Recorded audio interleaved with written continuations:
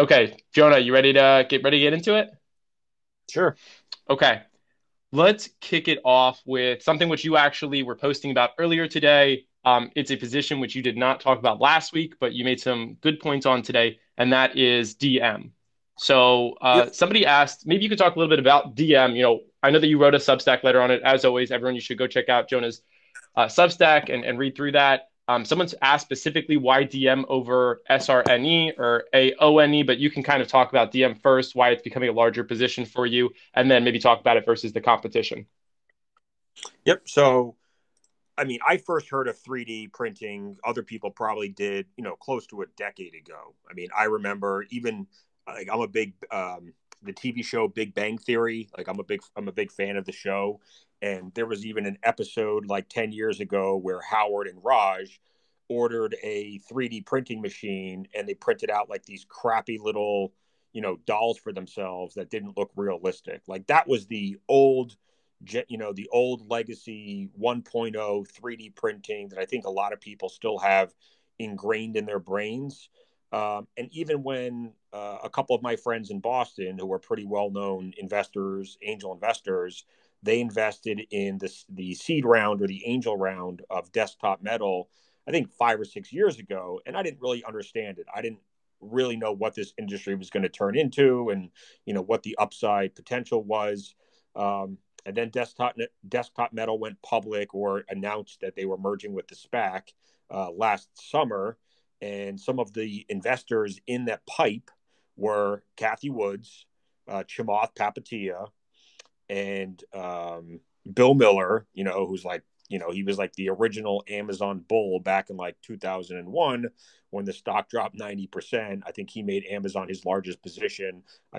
Bill Miller is one of the best investors over the last 2 decades that probably doesn't get enough attention.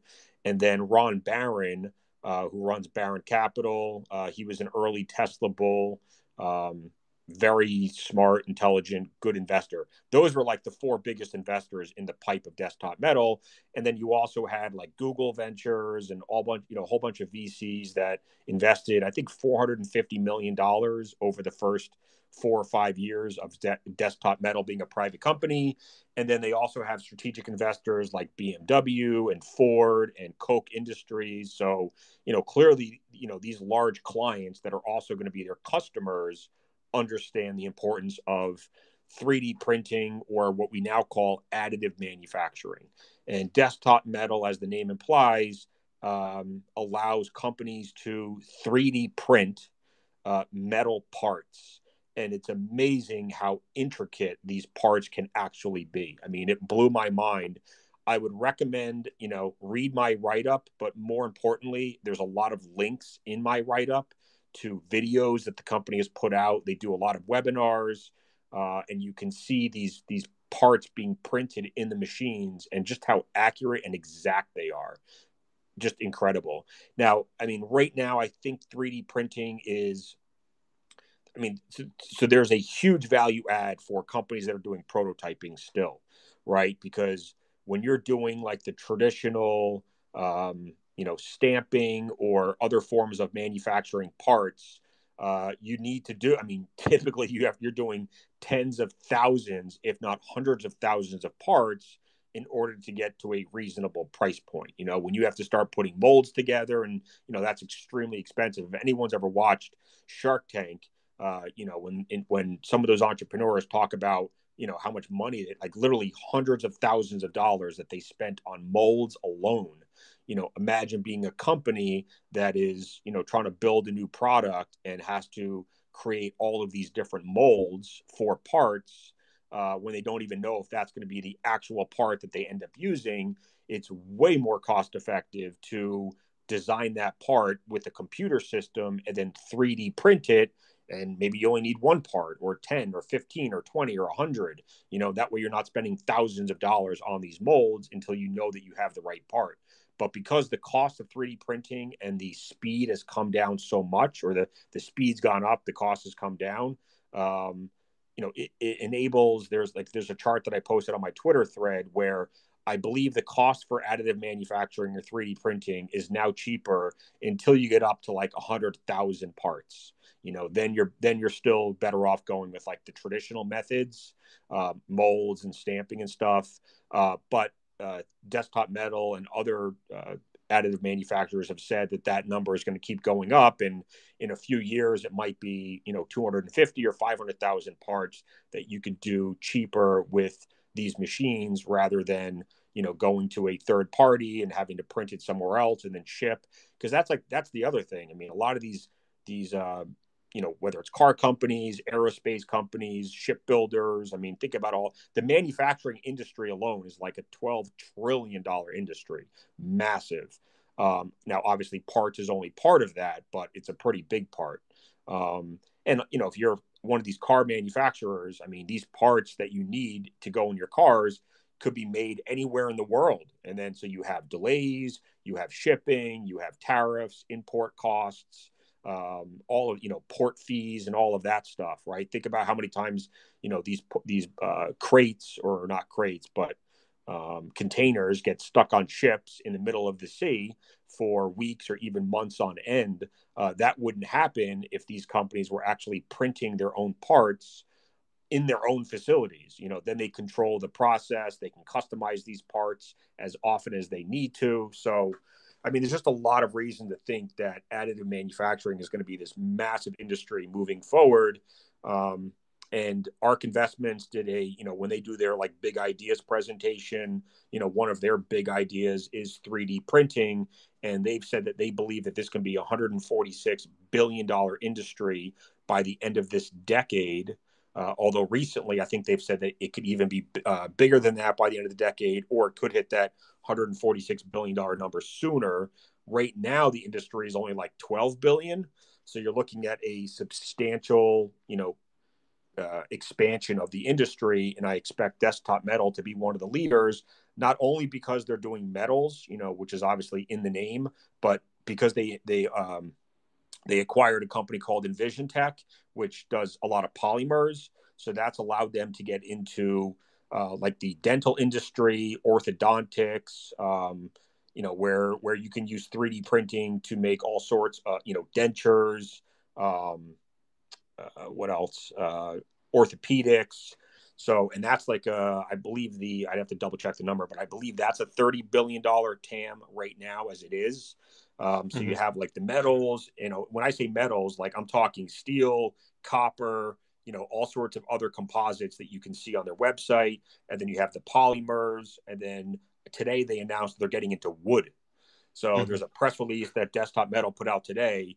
And that's apparently like a $1 trillion industry, which isn't really surprising. But if you think about like wood, right? I mean, you think about like all the railings and deckings and just like chairs and all the different parts, end use parts is what they call it, that could theoretically now be made in these 3D printing machines. So and then like they talk about how they can make the parts look like any sort of type of wood that you want, custom engraving. And I mean, it's incredible what 3D printing might actually do for the manufacturing industry moving forward. So I'm extremely bullish. Desktop Metal has a really, really experienced management team. 3 or 4 of the so there's like 7. I think there's 7 founders of the company, and I believe 4 of them are PhDs from MIT. So we're talking really smart people. Desktop Metal's IP portfolio, so intellectual property portfolio, I believe there's like 200 patents that are either filed or issued. So really robust patent portfolio. I mean, there's a lot, and then on top of it, the stock price has pulled back from, let me just double check. I believe, was it 40? So back at the height of the SPAC and growth mania, so February 8th, it looks like Desktop Metal got up to about $35 a share, and today it's under 12. So you're talking a massive, massive pullback in the stock price. Yet, the story hasn't changed, and I would argue that the story's even gotten better over the last 2 months now that we know the capabilities that they can do wood as well. So Desktop Metal's a top 7 or 8 position for me, and I don't really have any plans of trimming anytime soon. And if I had some fresh cash, I would have no problem adding under $12. I actually added yesterday right around 12.20. So Got it. Love it. Yeah, that was a strong bull case. Appreciate you giving the fundamentals of being transparent with your purchases as well. Real quick, a couple pieces of information for everyone in the audience. So just as an introduction, so this is obviously everyone knows Jonah. My name's Gav Blacksberg. I'm the COO at Wolf Financial. Wolf is a separate company. I really highly recommend you check us out. One thing to note with the Twitter spaces, I love making Twitter spaces and running them. Sometimes they do crash. It's how Twitter works. If it does crash, wait 90 seconds. I will recreate the space and we will continue going because the party doesn't stop. Also, this is being recorded currently. Not many people have the ability to record Twitter Spaces. Actually, there isn't the ability. However, my friend Josh Meltzer, who's an analyst working for Wolf, is also in here recording this space. So I'm going to upload that recording, post this to my YouTube and to my Spotify. Those are both on my pinned tweet. So if you go to my pinned tweet, you can see the YouTube and the Spotify. I have both of the past ones that I've done with Jonah up on there, and hopefully we'll continue doing them. So feel free to sub and check them out, and also check out Jonah's YouTube as well because he uploads them there. But let's roll into a couple. Oh, and also, if anyone can share out this space, I'll certainly give it a like. Would love to just get more people in here as we're running for another probably about 45 minutes. So, Jonah, another question that is coming in from the audience. Oh, and everyone in the audience, feel free to DM me more questions if you would like. Is what are your thoughts on non-legacy EV plays after the 2021 run-ups and 2021 pullbacks? non like what do they mean? Just growth stocks in general? Non-legacy EV plays, meaning some of the newer ones, I guess, like not like a GM or whatever that's trying to, now get into TV, but some of these like, I don't know, Plug Non-legacy. or, or Yeah, I like, mean, I don't know, some of the I newer ones. yeah, I honestly don't really follow enough of them to know. I mean, there's especially with the SPACs. I mean, there were so many.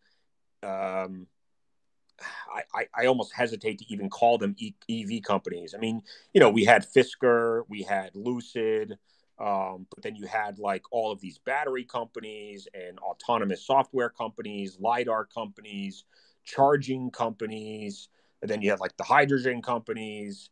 I couldn't follow any, like it was too much for me, and I owned Tesla for most of last year, so Tesla was my EV play for 2020.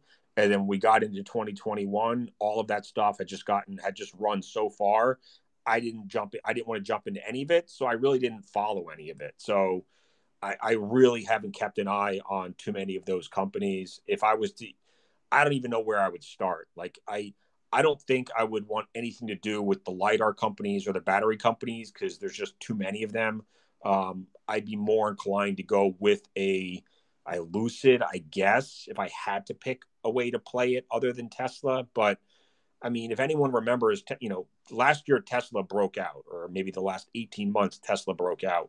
The first, the 3, 4, 5 years before that was pretty brutal for Tesla shareholders. It was clearly not a straight line up. And, there was constant rumors about Tesla going bankrupt, because their balance sheet was so weak.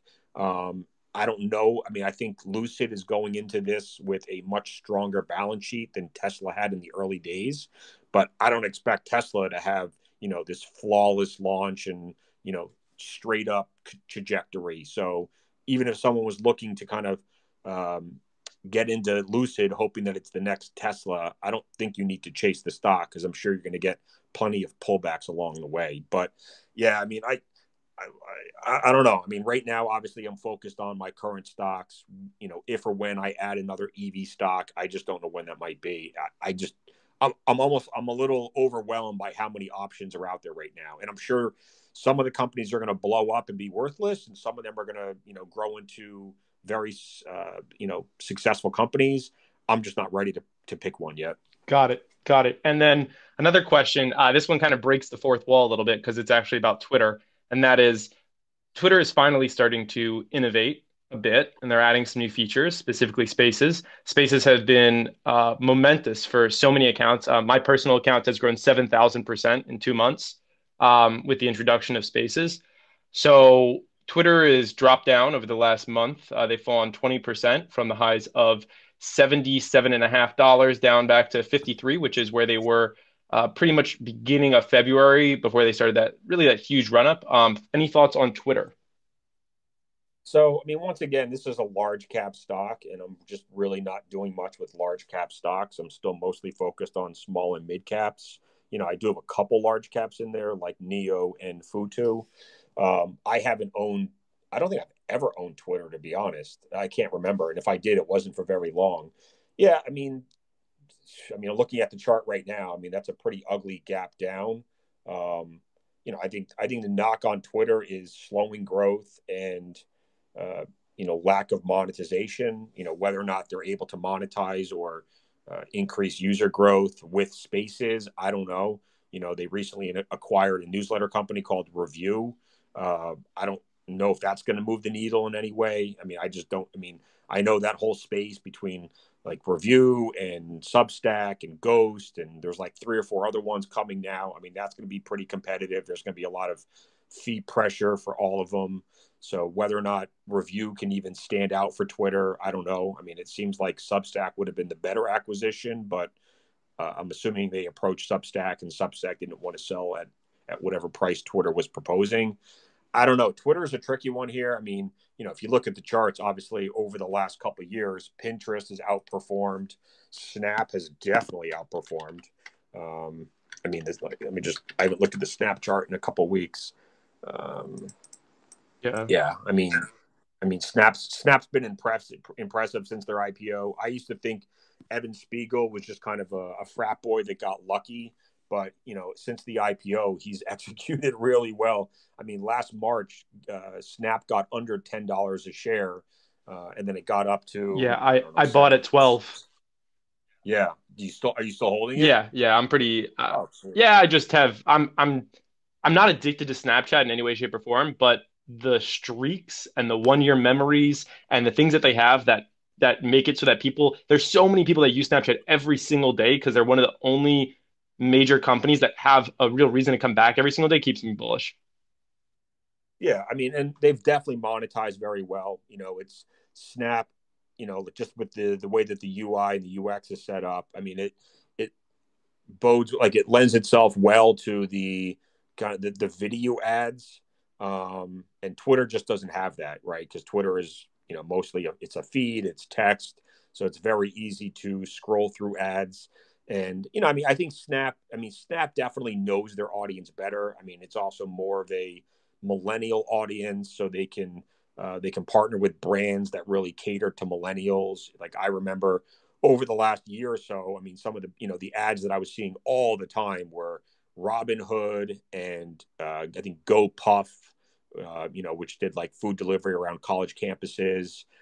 Hims, right, which is like the men's healthcare company. So, I was seeing those ads every single time I got into Snapchat. And I bet those ads performed really, really well. With Twitter, like it just seems the exact opposite. I mean, I can't even remember the last time I saw a really good targeted ad on Twitter. It's mostly just crap in my feed that has nothing to do with me. It's like, ads for pharmaceutical drugs that I've never even heard of before, or it's, some CEO of some company that's trying to promote his tweet to get more followers. Like, I just think Twitter's done a completely piss poor job of monetizing their audience versus some of these other social media platforms. I mean, look what Facebook announced in their last report that they've increased prices like 30%. I mean, that's some pretty amazing pricing power that I'm sure Twitter does not have. Absolutely. The Facebook ads are insane. Now, I know this isn't your main area of focus, but some of these stocks, such as Apple, Penn, AMD, have had monster earnings, Penn specifically beating earnings by 90% this morning before falling. Oh, man, I'm going to check right now. I know that they were down 8%. Are they still? Yeah, they're still down almost 10%. What are your thoughts on just the price action that we've continuously seen after companies have blown earnings out of the water? Yeah, I mean, it's hard. So it's hard to say. I mean, you can look at where these stocks were a year ago and see how far the stocks have come. Like I'm looking at Penn right now. I mean, this was a $4 or $5 stock last March. And I get like obviously a lot of stocks sold off for different reasons. I mean, even if you look at the stock before the crash last March. I mean, it was a, $35 to $40 stock. So, a couple months ago, right back in the middle of March, Penn got up to like $140. I think they got over $140. So, I mean, you're thinking about that's a stock that's up what, almost 4x since like last February before the crash. And I mean, what is that, like 30 or 40x from the lows last March? I mean, that is a monster run. I mean, clearly revenues didn't accelerate 4x. So, and this is what other large cap stocks are dealing with. They saw massive stock appreciation from the beginning of the pandemic through the end of last year. That didn't necessarily correlate with the revenue growth. So you saw massive multiple expansion, and like this is a really tough time for growth investors, just investors in general. I mean, like I said this morning, the pendulum always swings too far in both directions. Growth got overheated. Now it looks like value got overheated. Stocks like Penn, I don't even know which category you put them in anymore. I mean, when you see companies putting up these monster earnings, like you want to think that they're a growth company, but I think casinos historically have been more value, maybe. Other industries like home builders. I mean, I think home builders are near all-time highs. I think Caterpillar hit an all-time high yesterday. Those are traditionally value stocks and value industries, but now they're being priced like growth industries. Like the numbers they're putting up now are just going to continue forever. I think value stocks right now are reporting numbers based off of easy year-over-year comps because a lot of their businesses were shut down or, really hit hard last spring and summer, versus the growth stocks are now running into more difficult year-over-year comps, right? Because Zoom, Peloton, I mean, these companies saw a massive acceleration in their businesses last year, and now this year the numbers get a lot harder when you start to look at those year-over-year comparisons. So I didn't specifically look at Penn's earnings today, so I'm not even sure what was in there or what might have caused this sell-off, but and these are tough times. But it's also tough when someone throws me a stock that I really don't know that well. I mean, do I love Penn long term? Sure. I mean, I think Barstool was a genius acquisition by them. I mean, how much of the current valuation is because of Penn? I mean, it's because of Barstool versus the underlying casino business. I don't know. I think a lot of these reopening stocks ripped really, really hard the last few months. I mean, look at Uber. I mean, Uber was probably, one of the classic reopening stocks. But then they did very well last year because of their Uber Eats business. And then everyone, stopped focusing on Uber Eats, which was kind of keeping them afloat, and started focusing on the ride sharing business. And, after they've reported earnings, we've gone back to realizing that ride sharing really isn't a profitable business. So, now Uber is getting re-rated. So this is, I mean, these last 2 months have been almost, I don't know. I mean, unlike anything I've seen in a long time. I mean, it just feels way worse than last March. Because last March, we were going into that big turn down with multiples at reasonable levels. So you were expanding multiples off of, something reasonable. And right now you're running into stretched multiples and decelerating revenues, which is not a good combination. So, Right, right. Yeah, I did not realize that Uber was getting smacked so hard. Holy cow. You take a look at that 1 year graph and you just look at the right. last. So the concern is that, and I heard them talking about this on CNBC today, right? I mean, the Uber Eats business is probably going to slow down as the economy reopens and people want to go out to restaurants and eat, use delivery less frequently. But then at the same time, like I heard Kramer saying this morning that the fees, the Uber ride fees have gone up tremendously. Now, I don't know if that's because of more taxes from the states. I don't know if that's because there's less drivers or if there's less riders. So they have to increase the prices in order to make up the difference. I'm not sure what's driving it, but that's a bad combination for a company like Uber where, Uber Eats is probably half of their revenue. I'm just kind of making that up. Let's just pretend it is. If that half of the business is slowing down and the other half of the business is still hemorrhaging money, that's not great for the stock price. Now, does it deserve to be down this much over the last couple months? I have no idea. I don't know the stock well enough. I couldn't tell you off the top of my head what their projected revenues were or net income. I'm just going to pull it up. Actually, I'm curious to see if they're even projected to be profitable this year. Nope. Oh, Jesus Christ. Yeah. See, they're still losing a ton of money. I mean, they're projected to lose one point. Uber's not gonna make money. Like until they're self-driving, they're not gonna make money while they're paying drivers. Right. I mean, There's no so way.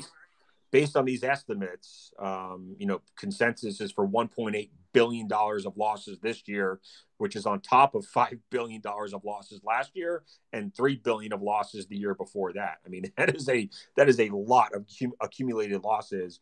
Although it looks like they have a shot at breaking even next year, but who's to say? I Yeah. mean, obviously that depends a lot on how sticky that food delivery business is. I mean, I still order from DoorDash like once or twice a week.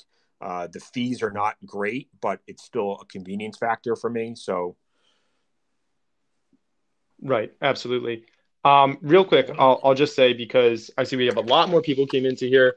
I have a few people requesting. I'm not going to be bringing people up to speak today. However, I'm very much willing to ask your questions. If you would like to DM them to me, I am consistently checking my DMs, and happy to work with people on that. So no problem at all. Also, just want to give a shout out to my boy Pugs who just hopped in. So thanks for being here, man. Always love having you. And yeah, we're just going to move on to a couple more questions here. So. Jonah, one of the things that's obviously happening right now is this rotation, perhaps out of growth or there's people shorting growth. Is it possible that there's been a rotation into crypto of sorts with many cryptos? I went onto Blockfolio yesterday and I just scrolled down and you look at the 3 month and everything's up like 700%. Is it possible that some of the larger players are now moving money into those areas from where they would have before? yeah, yep. I mean, I talked to a fund manager yesterday who pulled some money out of small cap growth and put it into crypto. I'm sure others are probably doing the same as well. I'm assuming a lot of the newer investors, the Robin Hooders, the millennials, have probably done something similar. I mean, you can just tell I mean, the volume now, I don't know, the last couple of days maybe is not, not part of this narrative, but the last couple of weeks, volume has been very light. So even on big down days, it was on pretty light volume most of the time. I think options activity is probably pretty similar. So I mean, there's clearly been a lot less, speculating in the market over the last couple months. I mean, that is just going to happen when you see a big decline. Even though, I mean, right now, I would expect to see, once you start to get to the bottom in growth, you should start to see that option activity pick up where people are getting, willing to be a little bit more speculative and buy some call options, playing that bounce. Um, it's hard to say. I mean, I'm not a big crypto guy. I don't follow crypto very, very closely. I don't know if anyone's able to even track the inflows. I mean, we obviously have data that tracks inflows in and out of, mutual funds and ETFs and everything else. I don't know if there's data that tracks inflows and outflows out of crypto. I mean, Well, do I mean, it's all public because it's on the blockchain. So okay. the data is actually more transparent than you would argue. Right. I mean, I couldn't even tell you what Bitcoin is trading at today. I don't know if it's up or down today or even this week. I just don't follow that stuff very closely. I mean, I personally think Dogecoin might be the dumbest fucking thing I've ever seen in 10 or 20 years of being in the markets. It just makes absolutely no fucking sense. I mean, it's just pure speculation because as far as I know, there's never going to be a real use case for Dogecoin. It's You can pure. buy Mavericks tickets. I think that's the current use case. So if you don't live in Dallas, you're kind of fucked. Right. And Oakland A's. Oakland A's. Okay, fair enough.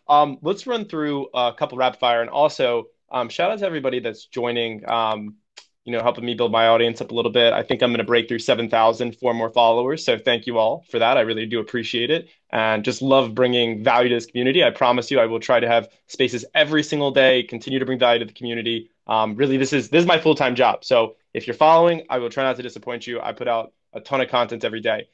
We have several questions on different stocks, so I'll go into this one first. Joan, I believe that you sold out of PAVM, PaveMed. Can you talk about why, if you did close that position, you did, and if you plan on ever opening that again? Yeah, I mean, I sold that a couple months ago. I mean, that was in the, when speculative stocks were pulling back. I mean, I already had a bunch of these types of companies in my portfolio that were, longer term plays, looking for rapid growth, but, 2, 3 years out, and in most cases won't be profitable for another 3, 4, 5 years, which probably means more stock offerings along the way and dilution and everything else. And I mean, those stocks can perform very, very well when growth is back in favor and people are willing to pay a premium for high growth and future earnings. But clearly, that's just not the market that we're in right now. So, I held on to my Derm Tech and a few others that kind of fit the same mold, but I wasn't willing to hang on to all of them. So, PaveMed was just one of the ones that got cut out. I mean, I still think this could be an exciting high growth stock over the next 3, 4, 5 years, but it takes a special kind of investor that's willing to buy at these depressed prices and hold on to it. I mean, I'm willing to do that on a lot of my stocks. I just, like I said, I couldn't do it on all of my stocks. So, when the markets started to crap out back in late February, early March, I mean, I had to begin selling off my lower conviction stocks and consolidating into my higher conviction stocks. And, that's why I consolidated into Upstart and Futu and Dermtech and Mohawk, Celsius, Clearpoint, etc. Absolutely. So Hmm. nothing specifically against PaveMed. Just can't own them all. Right, right, right. It's good to have a little bit of diversification, but being Yeah, I concentrated. mean, I wish that I diversified a little bit more into some of the reopening stocks, but live and learn. I mean, I was prepared for a 20, 30% pullback from the highs. I thought that would have been healthy, normal. And then we could have, started to find some support. And then, maybe we go sideways for a while. I did not expect a 40, 50, 60% pullback in a lot of these stocks. Certainly surpassed my expectations. I mean, it's been brutal. This has been a very tough pullback, but it feels, I mean, this is just my opinion, it feels like we're getting towards the end or the bottom. I mean, I can just tell from the sentiment across FinTwit and my emails and DMs that people are just, I mean, everyone's, waving the white flag. I mean, I see people ready to sell everything they have left and hide out in cash and wait for a bounce, go chase the value stocks, sell out and go into crypto. I mean, that's like when you're ready to do that, when you've held on 50, 40, 50% pullback, and then you're ready to wave the white flag and just give up, usually that's when you're pretty close to the bottom. And usually that's the wrong thing to do. I mean, normally when you feel that way, you're about to get a bounce. Now, whether or not that how far that bounce goes and whether it's sustainable, I don't know. But I mean, a lot of these stocks have been oversold. I think the buyers are going to have to come in soon, just given the depressed valuations and depressed multiples. Hmm. Not all stocks. I mean, we're seeing some stocks down 30, 40%, and clearly they can go lower than that. But there's other stocks. I mean, Upstart for one is an example. I mean, I think Desktop Metal. I mean, and now obviously I'm talking my own book here. But I mean, or some people probably saw that thread that I put up on Upstart. I mean, they've already given us 120% revenue guidance for this year, and I think they can get to 3 billion in revenue over the next 4 years. And if they can do that, then we're talking a 35, 40 billion dollar company. So, I mean, Definitely. yes, this sell off sucks in the short term, but like I'm not stressed about Upstart. I mean, Upstart could pull back to 80 and I wouldn't lose any sleep over it because I didn't buy Upstart trying to flip it for a quick buck. I'm going to be in the stock for the next few years. Absolutely. I'm in a pretty good position with Upstart too. Sitting tight there. So first off, I just want to thank the audience. I asked for 7K and y'all smashed me through it. So that was fantastic. Also, shout out to us, Jonah. This is the largest amount of people we've had on a space together. I saw Sweet. over 400 people on this space. So these things are really getting crazy. Like I said to Jonah in the beginning of this call, I spent this week already maybe 15 hours on spaces, just moderating, talking, chatting, asking questions. I've answered hundreds of DMs, really gone through and just want to provide every ounce of value to this community. I work basically 50, 60 hours a week on Twitter. It's my job. So again, if you join the Wolf Pack, I will try not to disappoint you. Let's walk through. So Jonah, you're not going to be there later today. I'm doing a space at 5 p.m. You'll probably be pumping metal at the gym. That is going to be that is going Well, to be. it's funny Mhm. you say that because one of the DMs I just got was, other than the gym, what are your favorite distractions from the markets on down days? It's a good one. I mean, it sort of is the gym. I mean, it's going for a bike ride. I actually don't even own a car, which is kind of crazy. I mean, I'm probably going to buy one soon, but I haven't owned a car for 5 years. I ride my because I was living in Boston for most of the time and traveling for my other company, the company I was running before this. So I just didn't need a car. It was, when you live in Boston, it's pointless to own a car and pay $2,000 a year for insurance and $500 a month for a spot in a parking garage. So I walked, rode my bike, took the subway, took Uber, blah, blah, blah. So now that the weather's getting nicer, I mean, I like to go for a bike ride in the middle of the day just to kind of clear my brain, get some fresh air. And then obviously the gym, which I usually try to do as soon as the market closes. Although sometimes on these earnings days, I might go in the middle of the day just so that I'm sitting in front of my computer when the earnings reports come out, which we're going to get today from Atarian, which is the former Mohawk. Right. Speaking of, well, I'll get to that in a second because I have several questions lined up that I want to kind of hit on. The first one was I was going to say at 5 p.m. later today, I will be hosting a space covering the cannabis industry with the self-proclaimed Wolf of Weed Street. And I got a question about that, which was, let me just find this. What are your thoughts on some of the U.S., I don't, if you have any, some of the MSOs, the multi-state operators in the cannabis space, specifically U.S. ones like Curaleaf or Green Thumb Industries? Wait, say it again. Sorry, I was Uh, reading something. No worries. Do you have any thoughts on U.S. multi-state operators, commonly known as MSOs, in the cannabis space, specifically? And so not the Canadian ones, more like the U.S. ones, like Right. Curaleaf or Green Thumb Industries. Yeah. I mean, once again, just like the EV question earlier, I just don't track. I don't follow enough of them. I mean, there's so many of them. I almost wouldn't even know where to start. Um, I mean, the way that I've been playing, the cannabis craze or the trend or legalization, whatever you want to call it, is with GRWG, which is Grow Generation. My second favorite way to play it would probably be Weed Maps, which is still a SPAC, SSPK, and then third would be IIPR, which is a cannabis REIT. I just I I don't trust my ability to pick any of the multi-state operators. So, in my opinion, Grow Generation is sort of the Home Depot of the cannabis industry, and that's just for me. That's the safer way to play it. Got it. Got it. I mean, there's plenty of cannabis experts out there. I'm certainly not one of them. Mhm. So Well, then someone else can probably give a much right. better I'll have some of much those better opinion. cannabis experts. Well, be on my space at 5 p.m., including a guy who used to work for Snoop Dogg. Oh, Um, there you go. yeah. So come through. Okay, I have a couple questions from some of my favorites in the crowd. So Nick Green's in here. Appreciate you being here, Nick. And his question is, given the growth at scale we have recently seen in mega caps, what is your main emphasis towards small to mid caps? Do you see yourself getting involved in larger cap names to balance the portfolio a bit? Um, Yeah, I mean, I think about this all the time, not just because it provides some balance in the portfolio. Some of those stocks have pulled back a lot. I mean, and there's still some large caps that I do like, especially if the multiples can continue contracting. And then also just because I write a Substack write up, and it seems like a lot of retail investors jump into those stocks, and then they tend to get shorted pretty quickly from the hedge funds. So, if I was writing about larger companies, that would probably be less likely to happen. So that's another reason that I've thought about adding some large caps to the portfolio. I mean, like I said, I do have a couple large caps. I mean, Futu's market cap is still around 20 billion. Neo's market cap is probably somewhere in the 40 or 50 billion dollar range. Those are the only two large caps that I own. I'm watching CrowdStrike. I mean, that it's still one of my favorite stocks out there.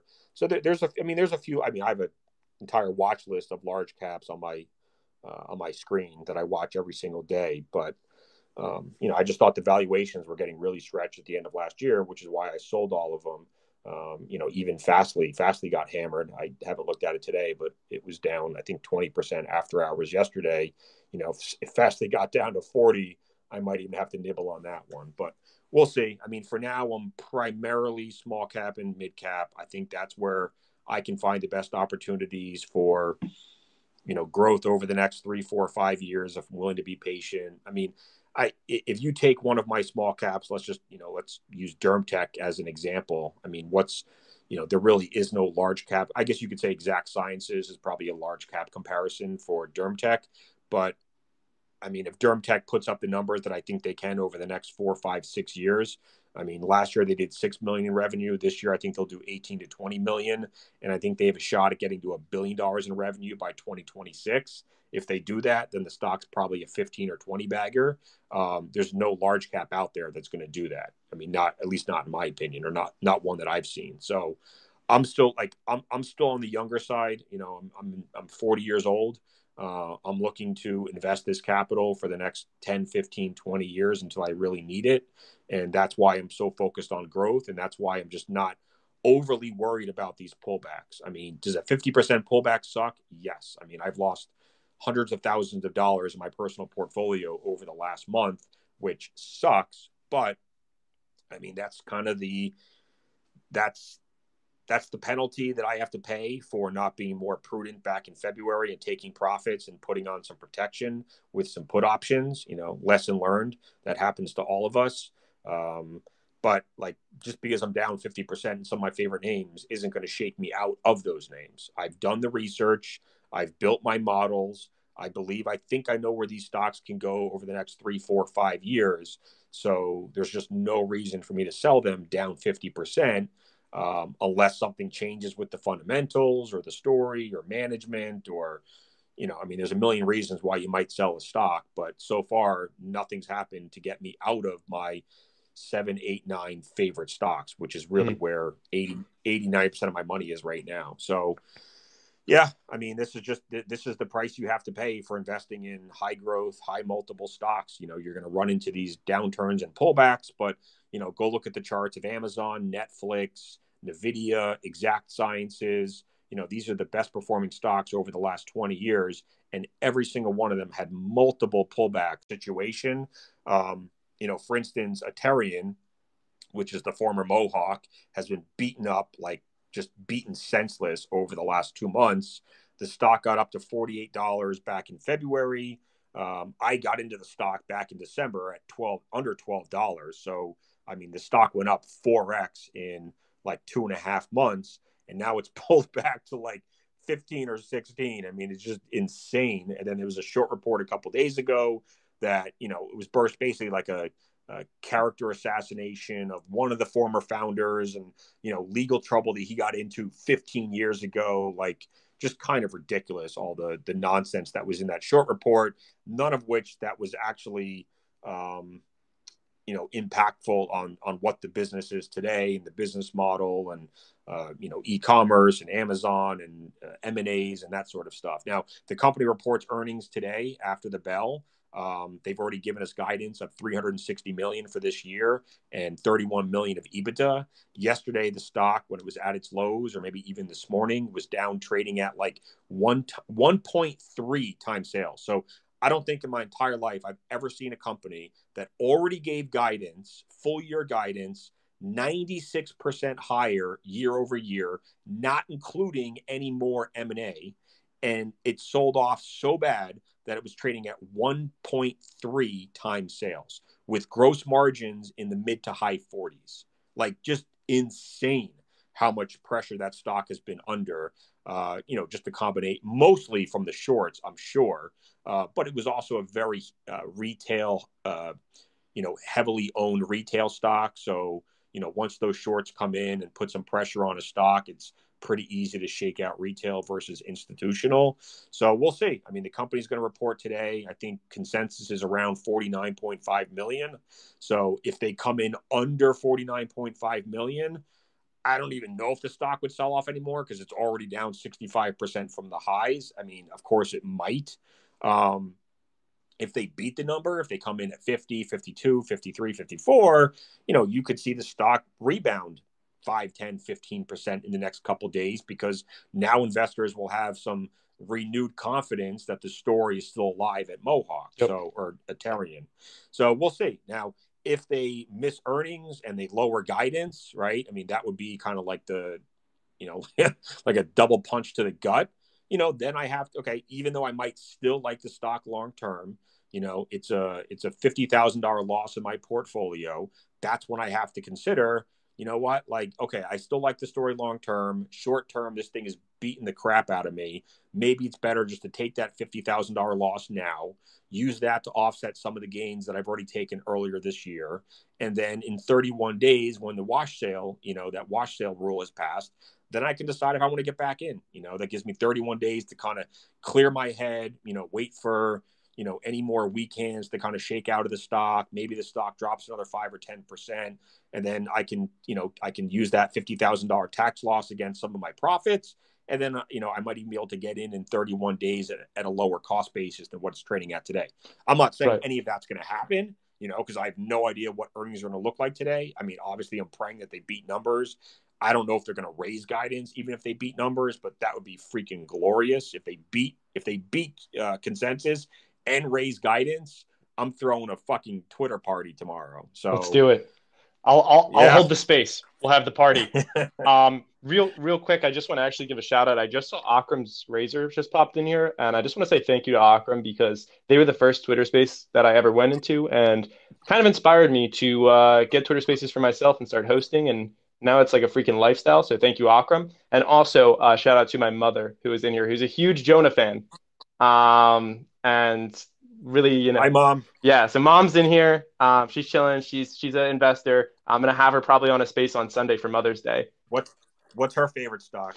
My mother, well, why don't I just bring her up? So for a second, if she can talk right now, and I'll just have her come up and see if she can. I don't know if she can. She might be working, but I know that she likes Penn with me. I know that she likes some of the stocks that we've been chatting about, Upstart, Futu. She's definitely a big Futu bull as well. So definitely some of those. Well, we'll see if she gets up here, but in the meantime, also just thank you to everyone who's on here. One more time, I'll just say it without jinxing it as much as I can. If the space does for any reason crash, wait 90 seconds. I will create another space. If you're following, you'll see the other space get created. So just letting everyone know. But thank you to Akram for being in here also, and mom. All right, yeah. And I see the comments now coming in the DMs. Yes, I have my mom here. She's a huge inspiration and my mentor and my role model and my everything.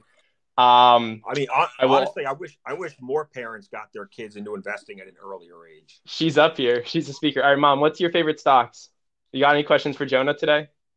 Hi, Jonah. Hi, Gav. Hi, Hi, how are everyone. you? It's really fun to be on, and I'm sorry there is background noise. I'm at the dog park with Cookie. Um, my favorite stock is currently Doge and Bitcoin. Oh, All Jesus. right. Well, you caught Jonah at the wrong time then. I know. But Jonah, I follow you and I follow your advice, and there go the dogs. And you know, some of those stocks are red, and I think they're wonderful. Like I love listening to you talk about is it DMTK? Yep, and yep. Celsius. And I definitely made some money on them last month. Sorry, the other dog's going by. It's Cookie. She has to bark at everybody. She's very Yeah, friendly. our dog hates every other dog. Please Um, stop. okay. Now we just need these companies. I mean, because a lot of my stocks are down big in the last month or so, Mhm. and haven't even reported Q1 earnings yet. So I'm hoping that we get some strong numbers that can help turn these stocks around. But this market's been so unpredictable the last couple of weeks that even good numbers are getting sold off. Yeah, and being kind of new to investing, it's just like I'm always, texting Gav WTF. It's bloody today, boy. So For real. it's Yep. been, I feel like yeah. it is. I mean, too many people. I think too many investors are just they're new to a pull. They've never seen a pullback like this before. So I think it's easy to panic. It's easy to overreact. It's easy to lose sight of why you got into investing and how long what your time horizon is. We've all probably made a lot of mistakes in the last few months by not having enough balance in our portfolio, by having too many of the same stocks that are all very highly correlated to each other. So when one's down, all of them are down. That's been one of my issues as well. I could love all of my stocks for different reasons, but they all seem to trade pretty correlated to one another. So if one's down 3%, because small cap growth is getting hit, it's not like any part of my portfolio is green on the day. I mean, when most of my stocks are they're all either in the green or they're all in the red. Yeah, it's mom again. It's such a comfort to hear you talk, Jonah, as as an experienced investor and to be experiencing so many of the same things. And just a huge shout out to you, Gav, for arranging these spaces where all of these people with lack of experience and all these people with all of these experience can come together and feel a sense of community, especially with the whole COVID situation. But I just love listening in and I hear what you're saying, like I'm experiencing that with the red, but Yep. it's just We amazing. just have to be we have to be patient. Like I'm just going to keep saying it. The pendulum swings both too far in both directions. So the value and recovery stocks will probably get overbought and overheated, and then we'll see some of that money start to flow back into these beaten down growth stocks and growth sectors. And that pendulum just keeps on swinging too far in both directions forever and ever. I Never totally ends. believe you. And that's why I'm probably a little bit more red than I'm comfortable with, but I totally believe you. So thank you for all your input. Yeah, you're very So, welcome. all right, thanks, Mom. I'll see you soon. She's at the dog park. Enjoy the walk. Got another question that I'm gonna bring up here from. Oh, Mama Wolf is crushing it. Love these DMs. Um, gonna bring up another question from one of my friends, Gemini Investments, and Gemini asked, and this is a good question. I was wondering too, Jonah, can you give some thoughts on RDFN just getting absolutely punished today after a pretty decent earnings report? Yeah. I mean, I got into this stock. Oh my god, I hadn't even looked at it in the last hour and a half. I didn't realize it was down that much right now. Um, I haven't even looked at my account today. Just so everyone knows, I honestly haven't even turned on my computer. I mean, I've turned on my computer. I just haven't opened up my brokerage account today because I didn't even want to look at how much I was down. Because it's just after being down this much the last few days, it just gets depressing. It's not even healthy to look at all the red every day. You just have to wait for these stocks to find a bottom and start to bounce.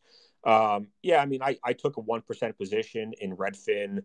I guess it was last week. Yeah, I think middle or end of last week when the stock was approaching was it 100-day or 200-day moving average? I'd have to go back and check. Let me just double check. Where's the 200? Yeah, I guess it was the 200. I don't know. I forget which moving average I was using. But anyways, took a 1% position as the stock was sitting on one of the moving averages. I actually recommended in my stock twits room that anyone looking to take a position in Redfin should probably use a stop loss in case it broke support.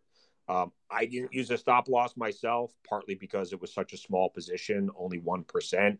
I was willing to absorb any short-term pullback and then just add to it. So I have a little bit of cash coming into my account tomorrow, and this is probably one of the stocks that I'll add to tomorrow if it's still in the low 50s.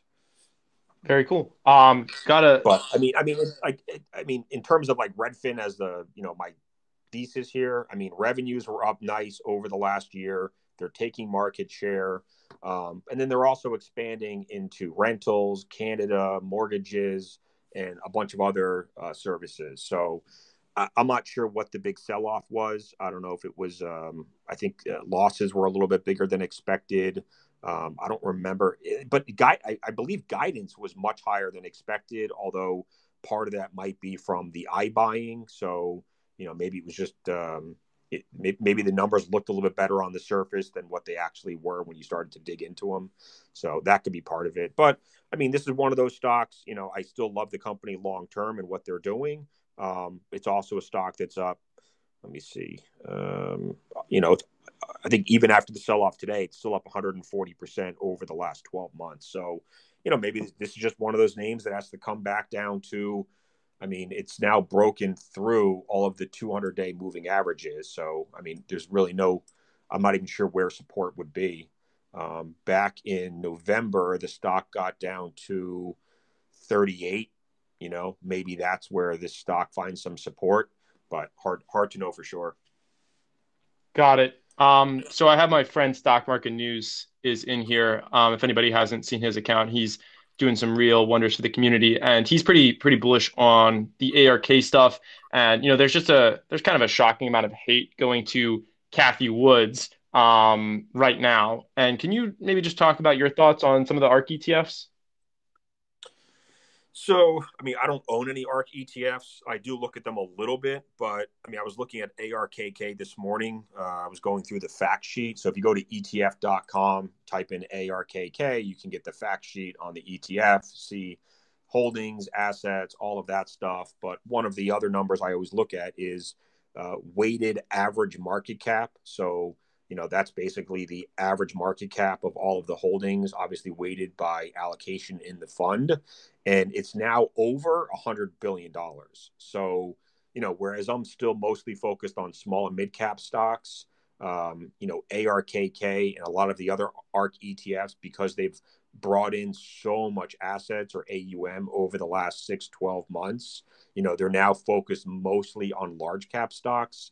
I believe ARKG, which is the genomics ETF, is around $50 or $55 billion average weighted market cap. Although that was a couple of weeks ago, I'd have to double check. So I don't really compare my own strategy or my own performance as much to the ARK funds, just because they're mostly large cap stocks. I look at, like, for me personally, I look at IWM, which is the Russell 2000, or the IWO, which is the Russell 2000 growth. Those are just a little bit more appropriate for me as a comparison or a benchmark.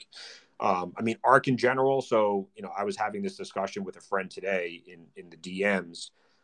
If ARK does see outflows, my guess is they'd probably sell off, some of their lower conviction names, regardless of market cap. But I would think if they had to meet redemptions, and ETFs are very complicated. This is not like a hedge fund or a mutual fund.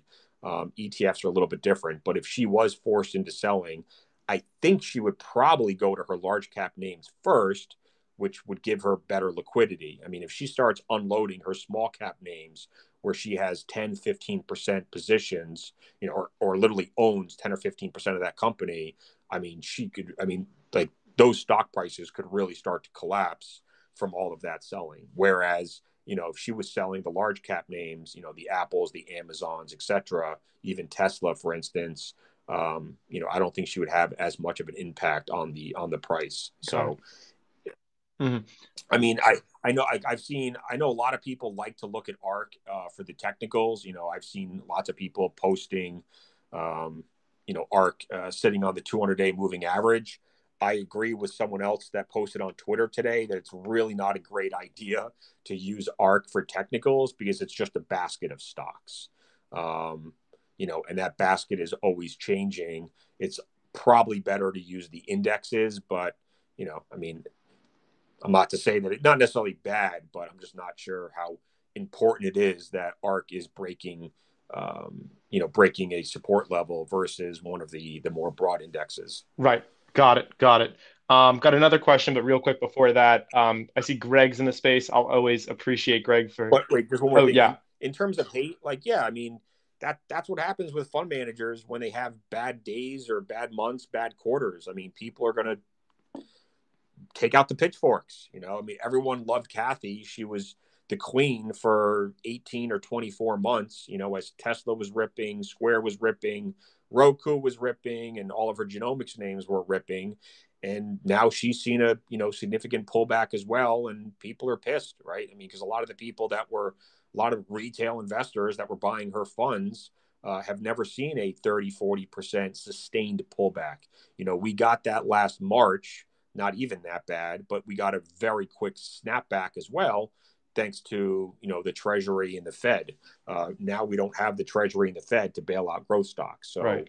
We're not going to see the same V-shaped recovery as that we saw last March in a lot of these stocks. They're going to have to, shake out all the weak hands, base, and then start to grind higher, hopefully, as they put up strong fundamentals. Right. Right. Got it. Yeah. So for the next question, I'm just going to say Greg's in the crowd. Greg is officially the friendliest person on Twitter. Make sure you're following Greg so you can send him a wave via the wave emote on Spaces. He loves getting wave emotes. Also, I got a pretty good. So just for comparison, so I'm looking at the charts right now. If you look at the weighted moving average on the IWO, which is the Russell 2000 growth, it is sitting right on the 200-day moving average.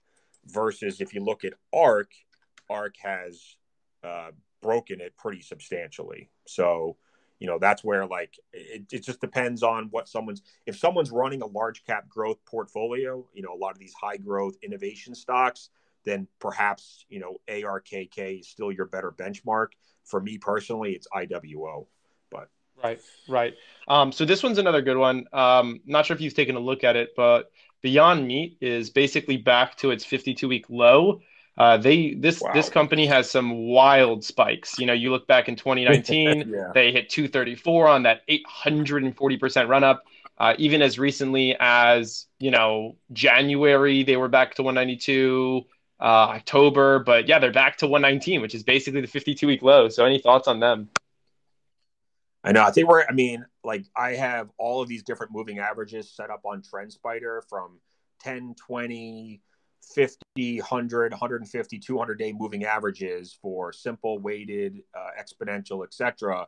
I'm going to have to start, I don't know what's after 200-day moving average. I mean, we're going to have to start coming up with like 250-day or 300-day moving averages, because a lot of these stocks have broken below the 200 moving average. And then you just have to, I'm not even sure where some of them start to find support. Like people have suggested, it might be back, going back 6, 12 months to where these stocks were trading at, either before the pandemic or, closer to the lows, which is crazy. But yeah, I don't follow Beyond Meat personally. I've tried the product. It's all right.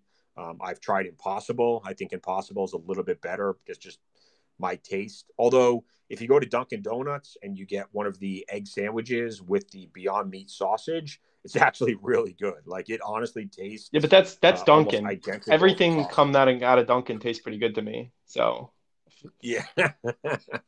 Especially the bagel. I love the everything bagel bites with these they're stuffed with cream cheese in the middle. So freaking good. Like the Dunkin' Donuts is right next to my gym. So I'm not even joking, every single day I go to Dunkin' Donuts and I get the stuffed bagel bites, and then I drink my Celsius and then go in and lift some weights. It's like my little routine. fire. Uh, Yeah, Beyond Meat, like I just don't follow the company well enough to know why this thing spiked from where was it? January 12th, around January 12th, it was about 116, and then looks like a week later this thing was trading at, holy shit, 221. Maybe 2 weeks later this thing was trading at 221. So I don't know why it ran up that far that fast. My guess is it was on some sort of a distribution deal, or maybe this was on those on that McDonald's news where McDonald's was going to come out with, like, I don't know, some new product, and I think the expectation was that was going to be one of the Beyond Meat products, and maybe that ended up not being true. I'm not sure, because now we're back down to almost exactly those January 12th prices before it had that big spike up. So I know this has always been an expensive stock, on a price to sales multiple.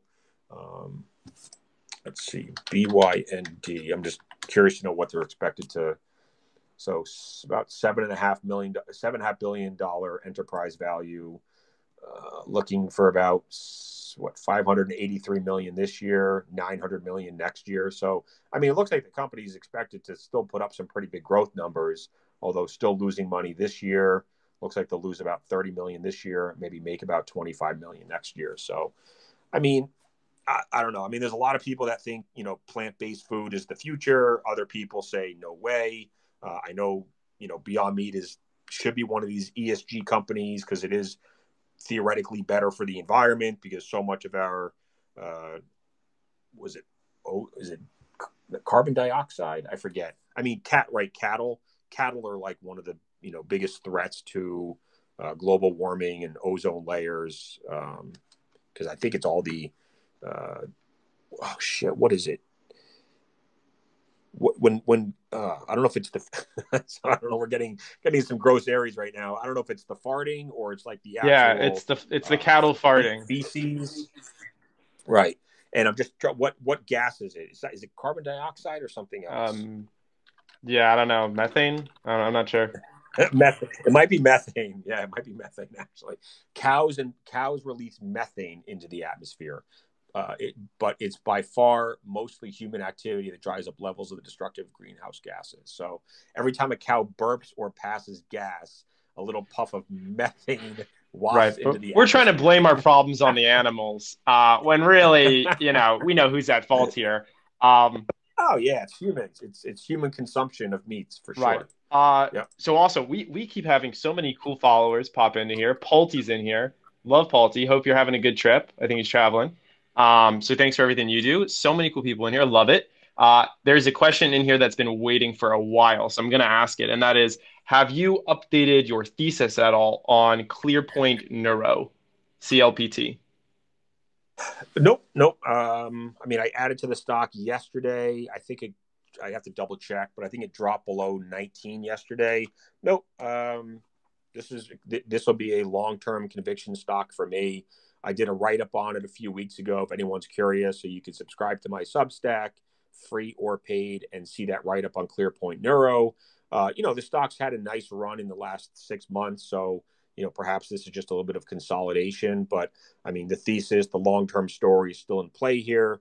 There's really three ways that NeuroPoint wins. So for anyone that's isn't familiar with the company, they are enabling real-time MRI imaging for neurosurgeons in three different ways. The first would be minimally invasive brain surgery. Second would be deep brain stimulation, which is being used for epilepsy and whatnot, and implants. And then third would be drug delivery. So there are over 100 different drugs that are in trials right now that would be used for different brain diseases, neurological diseases, and by having this ClearPoint system with the real-time imaging, it enables those neurosurgeons to deliver those drugs to the exact part of the brain.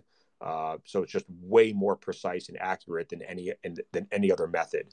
So nope. I've talked to neurosurgeons multiple times about this company. There are several people on Twitter that I follow that have been in this stock for the last couple of years. They know the company very, very well, and most of them have at least 25% of their portfolio in ClearPoint Neuro. Cool. So if you just do a search on Twitter for CLPT, you'll see the 6 or 7 people that talk about this company exclusively. So if you're interested in the company, I would recommend following them. I mean, even a couple of days ago, I was talking with some people on Twitter in a thread that you can probably find, where I think the name of the company is NeuroPace, and it's sort of like a pacemaker device for the brain to control epilepsy. And it's the ClearPoint system that's being used to install that in the brain. So, and I think in some ways, this was sort of like some of these medical device companies in many ways are reopening stocks as well. A lot of their trials and sales forces were really held back during the pandemic, where they weren't able to get into doctors' offices and hospitals to talk about their product, sell their product, continue doing trials and whatnot. So as I think we're up to 100 million people in the U.S. have gotten at least one or their second vaccine shot. I can't remember which one. This pandemic is coming to an end very soon. I hope. Well, not everywhere, but in the U.S., hopefully. No, not everywhere. Right. I'm talking just U.S. There is still a massive pandemic problem in other parts of the world, but at least in the U.S., I mean, we're getting closer to the end, or we're much closer to the end than we are the beginning. So these sorts of stocks, I believe, should start to see an acceleration of their business operations. DermTech's another one, right? I mean, they did a lot of hiring pre-pandemic, and then they were unable to get into a lot of those dermatology offices during the pandemic, and that's starting to change now. So, I mean, just in terms of other countries not doing so well, myself and a few other people are putting together a fundraiser to raise money for, I believe it's respirators going into India, where there is clearly a massive humanitarian crisis right now because of the pandemic. So, I'll be posting that link in the next couple of days, I hope. That's awesome.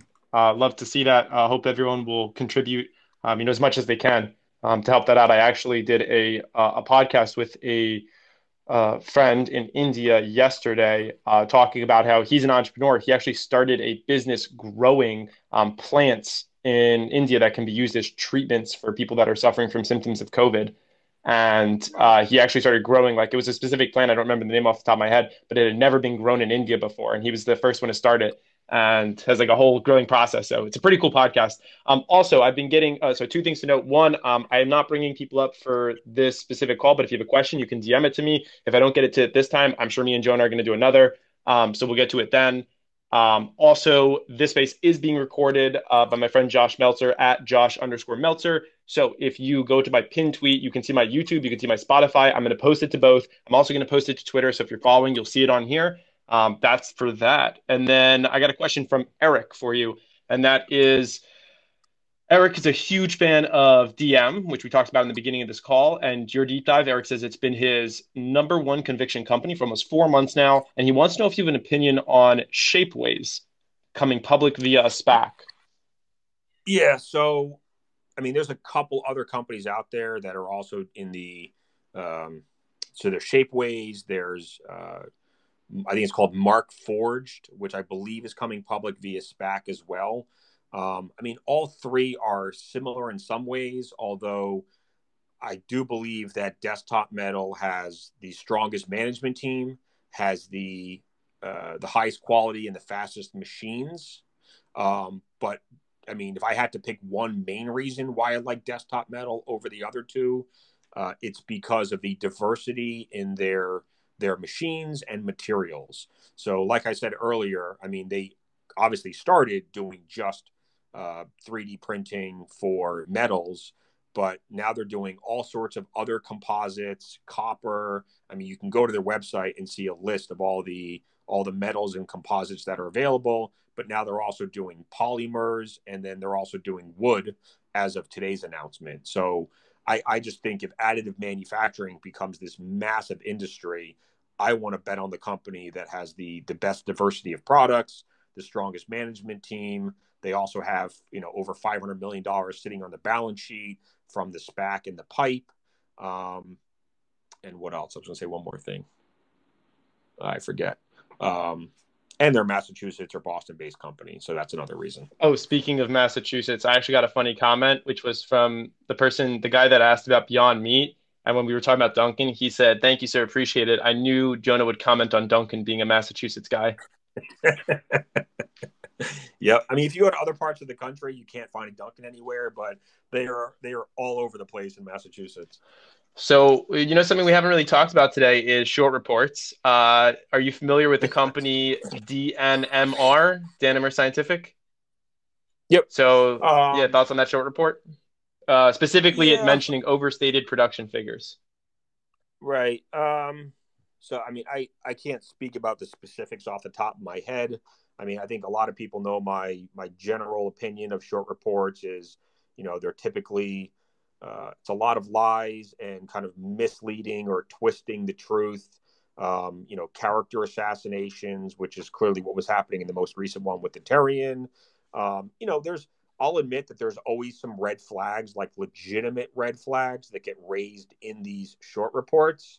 And that's where it's up to management's responsibility to put out a statement within a couple days, refuting those claims and providing some evidence or clarity as to why those claims or accusations in the short report are not true. And I think most of the time, these companies are good at responding. And unfortunately, by the time they get to respond, the stocks are down 20, 30, 40%. And, that short report is always out there. And then there's always these stupid fake lawsuits that pop up that really disappear within a couple of weeks. And it's just a sleazy lawyers, they're just ambulance chasers in a way, trying to generate a couple, plaintiffs, I suppose, for a lawsuit and then go to the company and try to get a quick payoff. Like it's ridiculous. That stuff really should not be happening. In terms of Danimer Scientific specifically, so I think there was two main claims, one of which is that the company was overstating its, like Danimer said that they've basically sold out their capacity, which is why they announced recently that they were, I believe, spending $700 million to expand their production capabilities. So I'm not really sure why the company would spend $700 million to expand their production capabilities if they weren't already running into a capacity problem. So like I tend to lean on the company for that one. Sort of the same reason Archimoto, which makes those electric vehicle, those three-wheelers. I interviewed the CEO a couple weeks ago. I mean, they just announced recently that they're expanding their production facility 4x.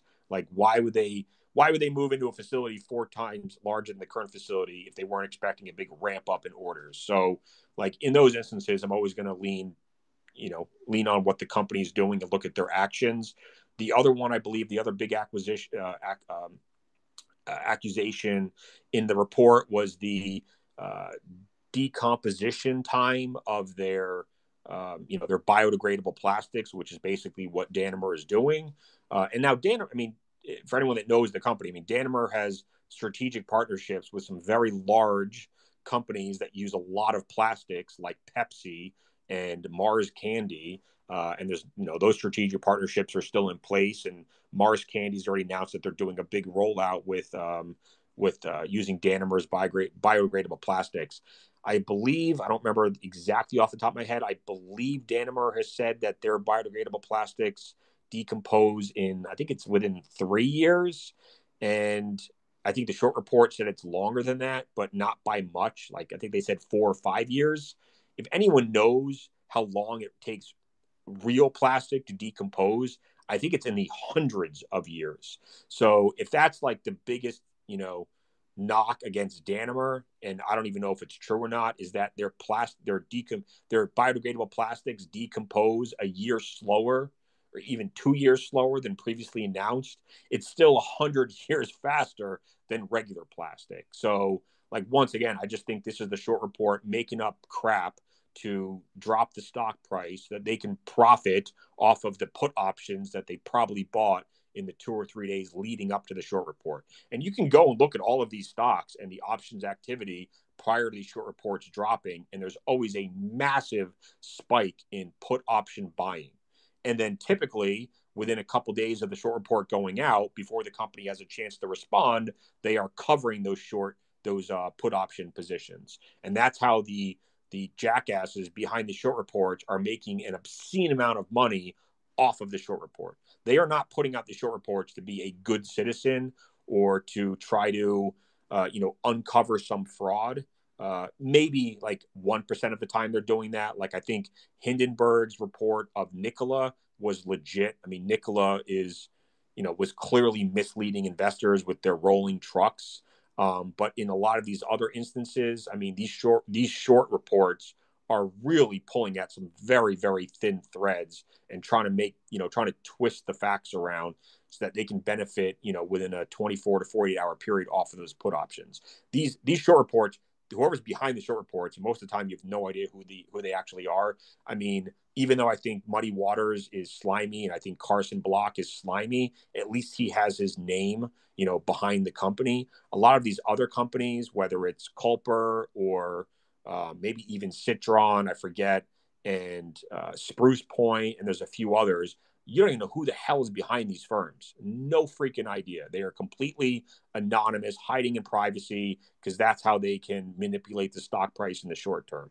So those guys are not doing it to uncover fraud. They're doing it to make money, plain and simple. Got it. I think we have time for about 1 to 2 more because I think we're going to wrap up around 2:30. So first off, this is not a question, just an observation. I did not realize that Fastly was down 27.5% today. Whew. Wow. Holy cow, that is a That's drop. brutal. That is, 40% over the past month. The one I do have a question about, because I'm getting some comments on, is TMDX, and that is currently you sold TMDX to get through the wash cycle. We explained on our last call. I recommend everyone go and listen to it. Maybe looking like you took a good time to sell that. It's down 36.34% over the past month. Finishing this wash cycle, do you plan on getting back in, especially now that it's at a lower price?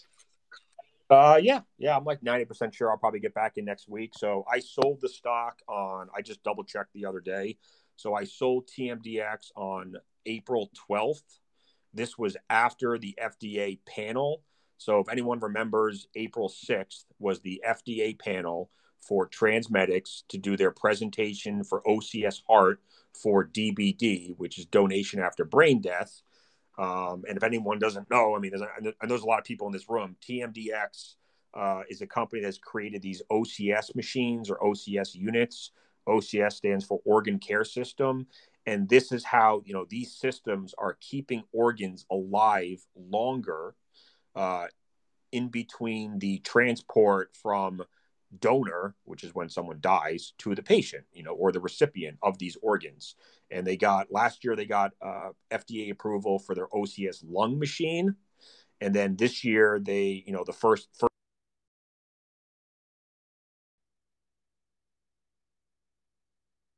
someone just tried calling me. You can hear me, Yep. right? Yeah, okay. So first up was OCS for DBD, and then next year will be OCS for DCD, which is donation after circulatory death. So the FDA panel, I mean, it was like 12, 13 people. I forget exactly. The vote, there's three parts to the vote, and each vote was, they got the majority of yeses that they needed.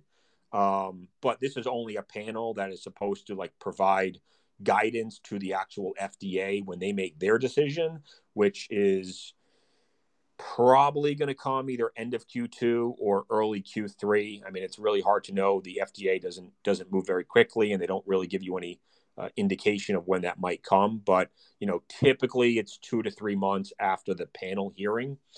So even though the panel voted yes, it was the comments from the panel that were a little bit more negative, and they knocked TMDX about some of the trials, some of the data, not really having any long-term data, not doing more studies on animals with the machines. And I mean, I can't refute that in any way. I mean, I wasn't there for the trials. The data is what it is. Perhaps TMDX didn't really put these trials together as well as maybe the FDA would have liked. And that's why the FDA was so critical in their portion of the presentation. So the next morning, the stock opened 15% higher. And I thought that was great because, we got the positive decision, but then the stock started sliding because I think people were focused on those negative comments and what that might lead the FDA to do in their decision, which it sounds like, if I had to guess, that the FDA approves OCS Heart for DBD, but restricts it to cases where the transport time is expected to be over 4 hours, because over 4 hours, or really, I mean, in reality, over 3 hours, maybe even over 2 hours, is when cold storage starts to kill the organ. So, if you've ever seen like Grey's Anatomy or any other movie or TV show where you see them transporting organs, it's typically done in a cooler, an ice cooler. And those organs, have a life, basically like a shelf life of a couple hours or less before those organs start to die, really, from the cold storage component. So, OCS heart, OCS lungs, OCS liver is really the only option out there other than cold storage, especially for longer transport time. So the stock acted very negatively after the report. And since I knew that the FDA decision would not be coming for 2 or 3 months, I decided to sell the stock on April 12th, take the tax loss, and then after May 12th or May 13th, I can get back into that stock and still have that tax loss to use against my losses. And in this case, it looks like my cost basis, will be lower than what I sold it at. So I sold the stock around 30. Now it looks like the stock is around 22 and a half. So maybe next week I'm able to get in at 22 or 23, which I know it sucks for the people that are still holding, but I mean, this was the right thing for me to do in my taxable account. And I still like TransMedics for the long term, because OCS Heart for DBD is a smaller market than OCS Heart for DCD, which we could get approval on next year, right? Because most organs are donated after someone has a circulatory death, not brain death. So the market opportunity is still very large for TransMedics, assuming that they can get approval for liver and OCS heart. So this actually rolls in perfectly to my next question, and that is, you sold this to take that the tax wash, but for many, right, the tax day for individuals was extended to May 17th this year for 2021 in a bit of a unique case at the direction of the Treasury Department and the IRS. Is it possible that this sell-off that we're getting right here this week, where it's getting really low, and this was suggested by Caleb, so props to him, is it possible that more people are doing what you did and they had gains or maybe losses, whatever that they wanted to book or offset, and they're selling and they're going through their wash periods prior to tax day on May 17th? No, because that's just the filing date, and that's when you have to pay your taxes. That has nothing to do with taking tax losses in a So calendar okay, year. so that's not at all. It doesn't at all factor into No, it. I mean, no, no, no, no, no. Tax losses, gains and losses are done on a calendar year basis from January 1st to December 31st. So, that April 14th or May 17th, whatever the new date is, has nothing to do with taking a tax loss on Transmedics. I mean, whether you could take the tax loss anytime this year, and you'd be able to use that tax loss to offset gains from this year when you file your taxes next year. So just taking the loss this past month on Transmedics, I'm not going to actually benefit from this until I file my 2021 taxes. Got it. Got it. That makes sense to me. So Jonah, that's my time for today. I really appreciate you coming on and answering really so many questions. I think the audience is extremely grateful as well. Hundreds and hundreds of people came through and listened, probably 500 different individual people. Hopefully we'll run this back again next week. Yeah. Yeah, sure Awesome. thing. Love to see it. Let's hope the markets are green. A little bit more fun to Yeah. talk Yeah. about some We'll of these have stocks, some right? green days with it. We'll be having some more topics to chat about. Anything you want to say to everyone before we log off? Um, no, I mean, see, everyone listening has their own portfolio, their own style, their own risk tolerance, their own time horizon. I mean, at the end of the day, you shouldn't be following anybody or trying to copy anybody unless you're comfortable with their style and comfortable with the types of stocks that they buy. I tend, like I said earlier, I'm a longer term investor. I'm only 40 years old. I don't need this money right now.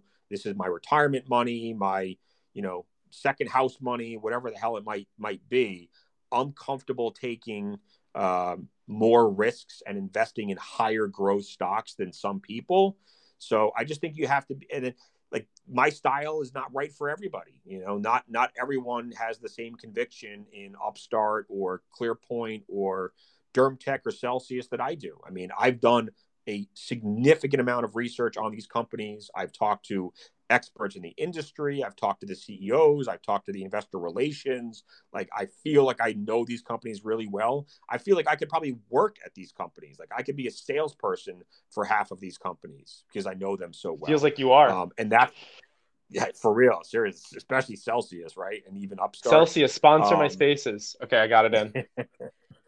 but that's what gives me the conviction to hold through these downturns. And I'm just not like, I'm not stressed about me losing money. I'm stressed about anyone that tried copying me and they're losing money because I know that they don't have the same level of conviction and patience that I have.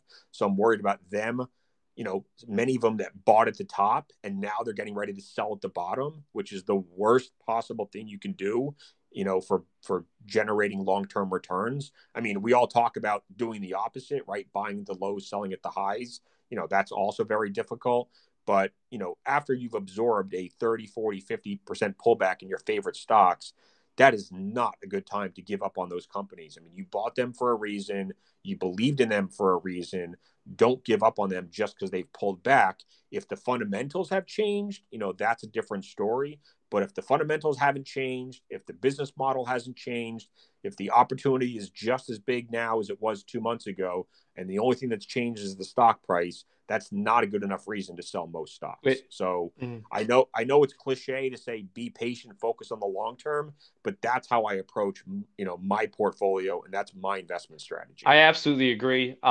Everybody, transparency is so key, and more people are transparent nowadays than ever and are open to sharing their trades, sharing their due diligence. But we're all responsible for really our own monetary decisions. And when you go and place a trade, and it doesn't go the right way, well, that's nobody else's fault, right? That's, you got to go and you got to make that. Also, childhood dream, I missed my opportunity because he was just in here for a second. MySpace Tom was just in here. I saw him.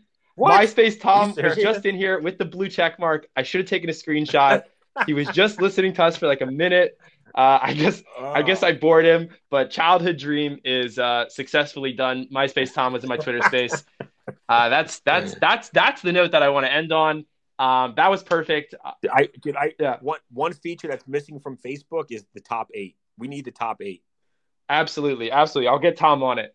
Okay, all right, Jonah. Thank you so much. Thank you, everyone. I'd love to end on that You note. got it, man. And yeah, everybody, take care. Have a great rest of your day. Hopefully, some more green skies ahead. Okay, take care, everybody. Thanks for listening. Bye. Bye.